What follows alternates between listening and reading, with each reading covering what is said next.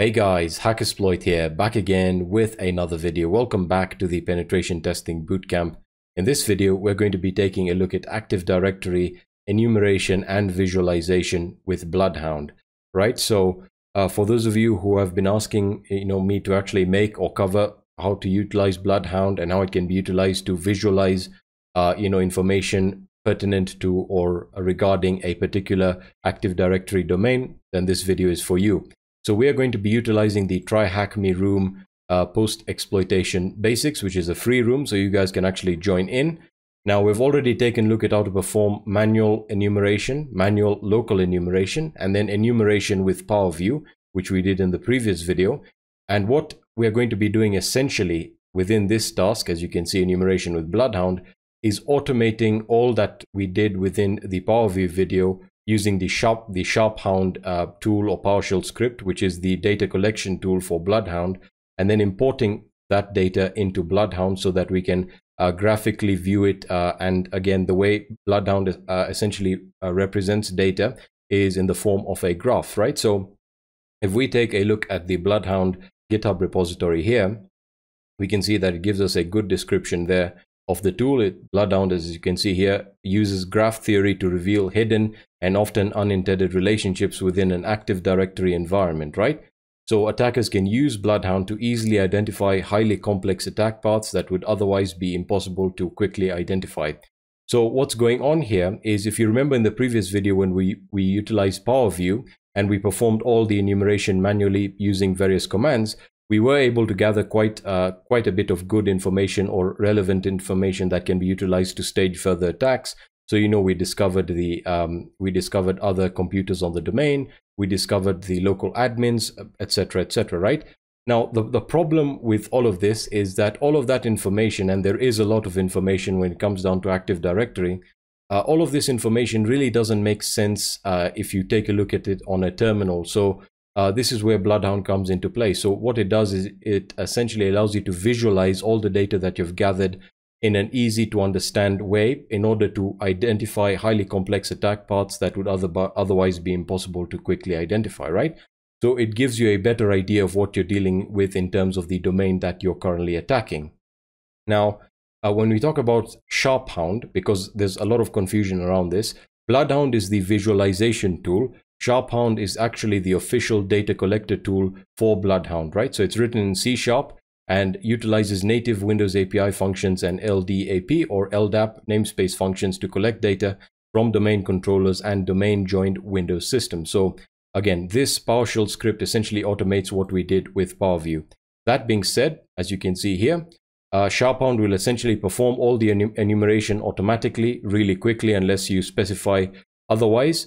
And then, of course, it outputs all of this data into JSON files that can then be imported into BloodHound. So the first thing we need to do is we need to install BloodHound on our Kali VM or your attacker VM, whatever pen testing distribution you're using. Once that is done, we then need to start up the Neo4j console. And the reason we're using Neo4j, as you can see, it actually explains that here. If I can actually find that description here.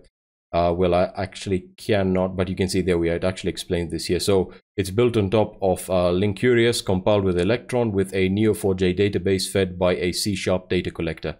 So we need Neo4j, and the BloodHound package already exists within the Kali repos, so we can install it really simply by, of course, copying this command or typing it in manually. So I'll just do that right now. So I'll say sudo, and I'll paste that in there. And I already have BloodHound installed, so that shouldn't prompt me to do anything or install Neo4j. Once that is done, we then need to start the Neo4j console, and the default credentials that you can use to authenticate with are Neo4j and Neo4j for the username and the password. So we can say that here. So I'm going to say Neo4j, and then, of course, 1 second, let me just make sure that is correct. Yeah. All right, so Neo4j console. There we go, and it's going to start it up. If it gives you this error, you need to provide it with root or sudo privileges, which I'll do there. And it's going to start the Neo4j console, so just give that a few seconds. And it's going to tell you that the remote interface is available on the following address. So again, I can just copy that address and then open it up here in my browser, which I'll do right now. And you can see that during your first actual login or interaction with the Neo4j console, you'll be prompted to log in and change your password. In my case, we're logging in using the default port here. The authentication type is username and password. The username is Neo4j, and the password that you'll need to provide is Neo4j. But in my case, I've already changed my password, so I'll hit connect. And in my case, you can see it's telling me that I have an error here. So again, let me just try that one more time. So I'll hit connect. It's still giving me the error there. The database is provided, Neo4j there. Let me just try that again and authenticate with my password. There we are. So once you log in with the default credentials, you'll be prompted to change the default Neo4j credentials and provide a new password. Once that is done, you can then start up BloodHound. So that's what I'm going to do next. So let's just head over here. We can start up BloodHound. So I'm just going to do that right now. I'm just going to open this up in a new terminal. So just give me a second here. And there we are. Open up a new tab. And we can then just say BloodHound. And that will start up the BloodHound interface. So there we are. That's going to start up BloodHound. You then need to provide your Neo4j username and password. So in my case, it is Neo4j. That's the username. And then the password, which I've already done, is the following. So I'll just type that in and hit enter and log in. There we are. So it's going to log you into BloodHound. And we don't have any data here, so it's not going to bring up any graph. So that's the next step. We need to actually generate all of this information or data. All right, so let's actually head over to the target system. So I'll just go back into my browser here, and we can then log into the target via SSH. So I'm just going to copy the address there. And we then need to, of course, bypass the PowerShell execution policy, and then launch or execute the sharphound PowerShell script, and then we can invoke BloodHound. So I'll just open up my terminal here, and I'll just increase the font size. So we'll say SSH administrator, and we'll paste in the IP there. And again, I have to copy the password, which I have stored here. So we'll just copy that there. I'll say yes, and that's going to add it to my list of known hosts. Log in. And there we are. So if we now head over into the downloads directory, we should have the sharphound PowerShell script. There we are. So we can firstly, of course, we can say PowerShell EP bypass, right? And then we hit enter. Bypass the execution policy. Wait up for PowerShell there. And then, of course, we can execute the BloodHound, oh, sorry, the sharphound PowerShell script. So sharphound, which I'll just type in there, sharphound.ps1, hit enter, and we can now begin the enumeration process. Now, when it comes down to sharphound and the type of data that you can collect, as you can see, sharphound will automatically determine what your current domain or what domain your current user belongs to, find a domain controller for that domain, and start the default collection method. The default collection method will collect the following pieces of information from the domain controller, right? So security group memberships, domain trusts, group policy links, SQL admin links, etc. And you can go through this documentation. It'll be linked in the description section. And furthermore, if we click on the sharphound flags here, you can see that if we click on enumeration options, we are going to be utilizing the collection method. If we take a look at collection method, you can see we're utilizing the all option, which will perform all collection methods except for GPO local group, right? So you can utilize any of the following local or collection methods based on what information you're trying to gather. But in our case, because we want to get, or we want to visualize all information, we're going to utilize the all collection method flag. All right, so if we go back to the try hack me room here, you can see we need to type in invoke BloodHound, collection method, all, domain controller. The domain is controller.local, which we were able to identify previously, and then output it into a zip file name there. So we're just going to do that right now. So I'll just copy this instead of typing it in manually, and I'll paste that in there. As you can see, invoke BloodHound, collection method, all, domain controller.local, zip file name is loot.zip. I'm going to hit enter. It's going to begin the enumeration process. And there we are. It's going to tell us that that is done. It compresses all the data into the following file. So it will prefix the loot file with the date when this scan was actually performed, and of course then loot.zip, right? So you can upload this file directly to the user interface, which means our Kali VM or whatever system is running BloodHound actually. So sharphound enumeration completed, happy graphing, and then of course, if let me just clear out my terminal here, there we go. So if we list out the contents of this directory, you can see we have the loot.zip file. So what we need to do now to transfer it over to our Kali VM is utilize PSCP because we're dealing with Windows, or you can utilize SCP, although I haven't tried it out. So let's actually do that right now. So in order to transfer it over to the target, and you know what, I'll just do this in a new tab so you guys can actually see what's going on. What we need to do is say PSCP, and PSCP is part of the Putty Tools package, which you can install by saying sudo apt get install, and then of course Putty Tools, I believe, is the name of the package. Yeah, that is correct. I believe I already have it installed. There we are. So we can say PSCP and then provide the source where we're getting the file from, and we then need to specify the destination, right? So we're utilizing SSH for our protocol here. So we're going to say administrator at, and then we copy the IP address, which I'll just do right now, and then we paste that in there, and then we need to provide the actual target directory, or the directory that contains the loot file that we want to actually download onto the Kali VM. Now that is going to be under our downloads directory, so we can specify the absolute path. Well, we actually need to specify the absolute path, which is going to be users, and then of course administrator, and then downloads, and then we need to get the file name or the loot file name here, which of course you can rename, but in this case let's just copy it over anyway. And I will copy it over to documents, try hack me, post exploitation, and we'll copy it over there. It's going to ask us for the password, which I'll just copy there. Do I want to store the key in cache? Yes. And paste in the password there. There we are. The file is downloaded, so I can now head over into the folder that I actually saved this in, which was under try hack me and post exploitation. And we have the file there. We'll actually have two of them, so I'm just going to remove one of them here. So we'll just say loot. I can actually find that here. 50900 loot.zip, and there we are, right? So we have the zip file here, and we can now import this into BloodHound. So importing this into BloodHound is fairly simple.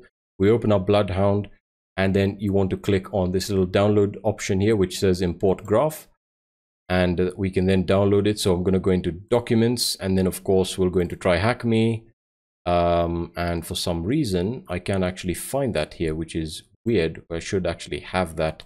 There we are. It should be under try hack me, post exploitation, loot.zip. Import that. It's going to say bad JSON file, so we can upload the data. Sorry, that is my bad. There we are. So it's going to upload the loot for us, and it's going to give you a upload progress or status for all the files, all the JSON files. As you can see, you have your groups, users, domains, GPOs, OUS or OUs, computers.json. We can clear the finished, and that is that. So we've imported the data. Now, when it comes down to actually visualizing data, there's multiple ways we can go about doing that. So we can, specify the target node there, or we can head over into the analysis here, and then use the pre-built analytics queries, which allow us to do various things. Number one, we can find all the domain admins. So if we click on that, you can see it's going to find all domain admins. So this is the controller, which is of course controller.local. And then these are all the domain admins. So you can see it's much easier to actually understand what's going on. So the SQL service is a domain admin. Admin 2 is a domain admin, and then administrator, which we already know is a domain admin. If we click on a particular admin in this case, or a user for that matter, you can see that if we take a look at the node properties here, it will provide us with the object ID. And if we click on maybe administrator, you can see that's your SID there. And that of course tells us that this is the administrator user. It provides us with the description, the admin count. Essentially all the information we were able to enumerate with PowerView is displayed here in a way that's much simpler to understand, right? So if we go back to the analysis here, you can see we can also utilize the other analytic queries. So for example, shortest path to domain admins, we specify the domain admin group, and then this will display the shortest path as it says here. And let me just minimize that, the shortest path, and you can see there we are, shortest path to the domain admins, right? So the shortest path appears to be through, as you can see here, the disable Windows Defender, and these of course are group policy links. And this will really not make sense until you've actually understood how Active Directory works. So for now, I'm just taking you through the process of how to utilize BloodHound and SharpHound. And of course, you can see that these controller.local contains the following: SQL service, and of course admin2 at controller.local, and then this is the controller here, right? So you can also pivot that, and you also have your raw query, so you can enter a cipher query, and if you want to essentially limit or filter out results. Now that we've done that, there is one more thing that I wanted to show you here, and that is under the database information. Well, this is this particular tab is related to the BloodHound database. So you have the ability to refresh the database stats. You can clear the sessions and clear the database once you're done with a particular once you're done with the information from a particular domain. You can always clear it out, which is always recommended. And then of course, if I specify a node like the controller here, you can see it provides you with all the relative information, and for example, the execution rights, outbound control rights, etc. If we go back into analysis, a few other analytic queries that we can utilize are, for example, find computers where domain users are local admin. I don't think we'll find any. There we are. So it's going to say no data returned from query. As I said, we're not really working within a properly configured Active Directory environment, so this will really not display anything important. Find servers where domain users can RDP. Will that display anything? Nothing there. We can also check for the domain trusts, so we can map them. Again, nothing there. Shortest path to unconstrained delegation systems. There we are. Again, I'll not be explaining this right now because you're not familiar with, again, delegation systems. So if we take a look at the Try Hack Me challenges here associated with this particular task, as you can see, we've pretty much done all of that, logged in, imported the JSON files, and now if we click on, as you can see, there are plenty of queries to choose from and enumerate connections inside the network. It's going to ask us what service is also a domain admin. So if we head over into BloodHound, we can find all domain admins. We're looking for service accounts. So if we click on, we have SQL service, which is 1, admin 2, and administrator. So the only service is SQL service. So let's actually see whether that is correct. So SQL service, submit. There we are, that is correct. What two users are Kerberostable? If we go back to BloodHound and we look for the Kerberostable accounts, there we are. So we have SQL service and KRB TGT, right? So let's actually type that in. So SQL service and KRB TGT. So KRB TGT, and we hit submit. And that is correct, right? So that is essentially done. So whenever I get questions regarding BloodHound and you know, essentially collecting information from an Active Directory domain, you know, not a lot of people understand exactly how this works. And furthermore, I haven't covered you know, the entire process of utilizing SharpHound, because a lot of it will come into context when we have a real Active Directory environment, right? And I'll be, as I said, showing you how to set up your own Active Directory lab, if that's something you guys are interested in, so that we can actually go through this all together. But BloodHound and SharpHound all together are red team tools primarily, although as a penetration tester you should be familiar with how to utilize them, and the documentation really is very, very useful. So again, within BloodHound you can utilize any of the pre-built analytics queries, or you can create your own custom queries here if you want. If we again take a look at some of the settings, so for example I can refresh that, and if we take a look at change the layout type, you can see that that's just going to change it a little bit. Under settings, This essentially deals with the nodes themselves, and you can also switch this to dark mode, which is easier on my eyes and much better in terms of viewing, right? So we go back into analysis. Let's see what other data we can gather. So shortest path to high value targets, that's the domain controller. There we are. So you can see this is quite a complex graph here, and in many ways you can actually drag and drop information, or essentially drag it as far as possible and reorganize this. But we'll be getting into all of these links because Active Directory can be quite cumbersome to understand, especially when I show you something like this. So that's going to be it for this video. In the next video, we'll actually get started, or start taking a look at how to utilize Mimikatz and how we can dump hashes as well as passwords from memory with Mimikatz. One more question before I actually end this video. I've been getting a lot of comments under the previous videos regarding antivirus evasion, right? Now, antiviruses typically will utilize signature-based detection, right? And without a doubt, there are signatures for PowerView and BloodHound, or SharpHound, if you will. And that's obviously going to cause a problem if Windows Defender is enabled. And this is where the whole concept of off-disk or in-memory execution of certain utilities like BloodHound comes into play. And that can be easily done if you're working with a command and control center where all the commands are executed in memory and nothing is stored on disk. Again, I'm getting too into it right now, but we'll also be taking a look at command and control centers very, very soon. As I said, we have a really exciting videos coming up, and we'll talk about antivirus evasion and the differences between evading on disk and in memory, and why a lot of complex attacks are all done in memory, because you never ever want to store files on disk. For this, in this case, all I'm doing is just explaining the process of utilizing these tools. We'll get to antivirus evasion and also intrusion detection system evasion in the future. That being said, let me know what you guys think. I would love to hear your feedback. Any questions you have, post them in the comment section. If you want to contact me personally, you can do so on Twitter, or you can join in on our Discord server. The link is in the description.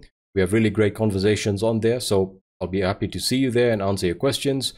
And yeah, that's going to be it for this video. Thank you very much for watching, and I'll be seeing you in the next video.